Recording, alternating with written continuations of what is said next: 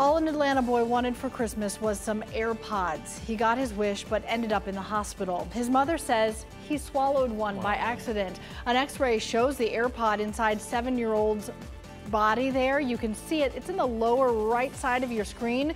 Kiara Stroud says her son had the longer end in his mouth, accidentally swallowed the whole thing. So when he swallowed the AirPod, it immediately paired with a nearby phone. According to his mom, the young man was worried music was going to start playing from inside him. However, doctors say he's going to be just fine and that this too shall eventually pass.